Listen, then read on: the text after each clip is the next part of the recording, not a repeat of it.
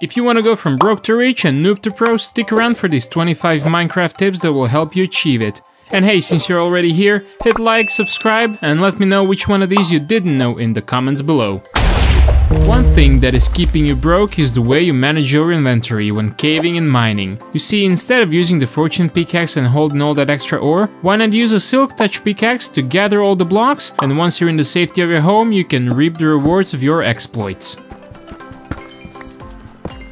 Endermen, these slippery, arrow-avoiding, water-hating creatures can be a rather tricky foe. With the ability to teleport at will, you never know where their strike will come from, but there is one way to outsmart them, you see. When they come charging at you, just plop a boat in front of them and watch them be confused at what befell them. Getting food early in game is crucial, but sometimes it feels like crops just take forever to grow. Believe it or not, there is a way to speed this up without using bone meal though. Just take a look at how villagers plant their crops. Alternating them in rows will make them grow much faster. Apparently, the villagers know something else besides sleeping. So you've got yourself a huge project that requires lots of aged copper. But it seems like the aging isn't taking place, right? Same as in the real world, copper oxidizes in touch with air. So the best layout for oxidizing copper blocks actually is with 4 blocks of space between them. If you ever stumble upon a mushroom island, take one of those mushrooms home with you at all costs. It may not give you milk, but it will give you mushrooms too. Yay to infinite food source. Now, the chances for this to happen are really low, but technically, you can run out of naturally spawned diamonds in your world. One way to slow this down is to get all your diamond gear from villagers. Just don't ask where they get their diamonds from. Cooking food always feels like a hassle. You don't get much experience from it, and you're burning valuable fuel, but you still need it. Well, if you're in a hurry for a quick snack, put some meat or potatoes on a campfire, and in basically the same amount of time, you'll get 4 pieces of food instead of 1. And the best part is, the campfire never burns out. Did you know that you don't need a diamond pickaxe to make a nether portal? That's right, you can visit the nether long before you ever see diamonds. All you'll need is a lava pool, a water bucket, and a flint and steel to light up the magical gateway, making all of its horrors and treasures available early game. Although gold is worth more than iron in the real world, in the world of Minecraft, it's quite the opposite.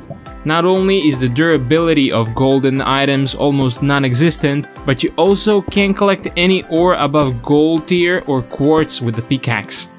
The only thing they're useful for is distracting the piglins. No wonder these yellow-colored tools and gear are sometimes called butter instead of gold. Do you feel like your farm doesn't produce enough carrots and potatoes? Do you want to have enough seeds so that your chickens never have to fear if they'll have enough food? Well, then the fortune enchantment is the one that you want.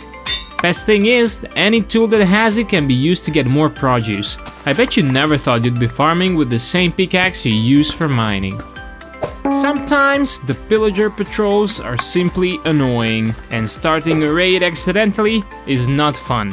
In order to get rid of their captain without killing him yourself is quite easy actually. All you need to do is lure him to the front and stand in such a way that the pillagers fire their crossbows at him. They're not the best shots you see, or if that proves to be difficult for you, you can always light the captain on fire. One of the essential blocks for decoration is definitely a leaf block. From creating beautiful gardens to having amazing custom trees, you might need a lot of leaves, and the shears just won't cut it. Try using an efficiency and silk touch hoe instead. It will make your life so much easier, and after getting this hoe, you'll never look at your shears the same way again. Using coal as fuel may be acceptable in the beginning, but what you really should be doing is switching to lava as soon as possible. You see, 1 coal can smelt 8 items, which is 80 seconds of usage time. The lava bucket lasts for 1,000 seconds. Added benefit is that you won't have to worry about the world pollution. Ta-da! Suspicious stews are basically free potions. Depending on the flour you use, you can get different effects, like fire resistance for example. Now, if you don't want to experiment yourself, there are recipes available so you don't accidentally poison yourself. If you need a lot of iron, keep an eye out for tough patches in deep caves. What you see before you is a vein of iron which can hold more than a stack of it, and if you use the first tip from this video, you will be able to carry much more before you have to resurface. Did you ever wonder, how do iron golems spawn? You see, once the villagers get scared of the undead that are chasing them, they are able to summon a mighty protector in the form of an iron golem. So why not use this to your advantage and make an iron farm for yourself? Everybody needs a passive income on the side, right? With the new caves and caverns being super huge and super deep, caving is more dangerous than ever. I, however, have a tip for you that can save you a lot of trouble.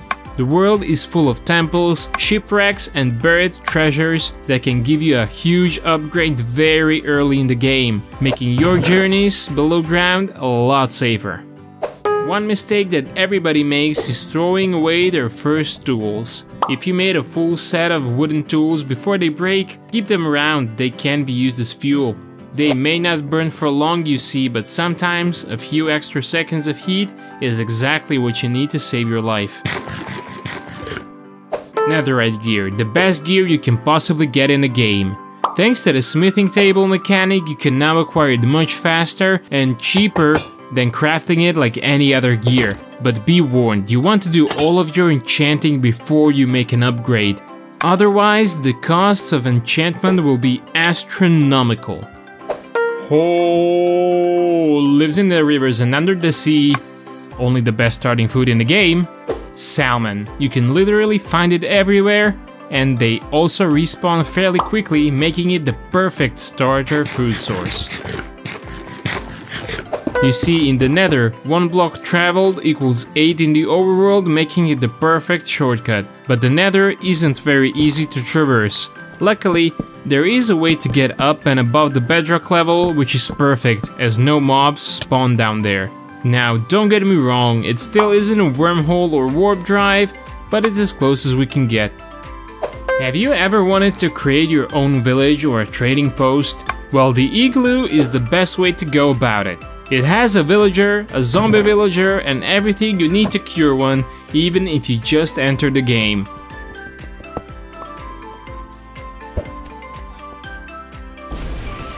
This makes it a perfect place to start your own colony, just the way you want it. When you heal a zombie villager, you will notice that the prices he gives you are discounted. Now, what if I told you that we can make that discount even better? The way to go about this is curing a zombie villager, then infecting him again, and then repeating the process until you get all the items, basically for free. If you put a Riptide enchantment on a trident, while you're underwater you can literally fly through the ocean. You can harvest the power of Riptide, even on land. Just make sure you don't go too high up, because if the rain suddenly stops, you'll have a sudden date with Mother Earth.